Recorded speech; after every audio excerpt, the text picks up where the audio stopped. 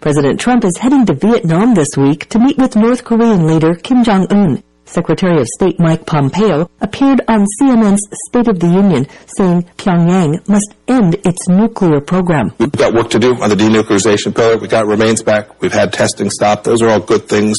Tension along the border is reduced. If you ask the military leaders, frankly, on both sides, from South Korea and North Korea, tensions are reduced. There are many things he could do to demonstrate his commitment to denuclearization. Our negotiating team was on the ground to continue these discussions. I don't want to get into the details of what's being proposed, what the offers and counteroffers may be, but a real step, a demonstrable, verifiable step is something that I know President Trump is very focused on achieving.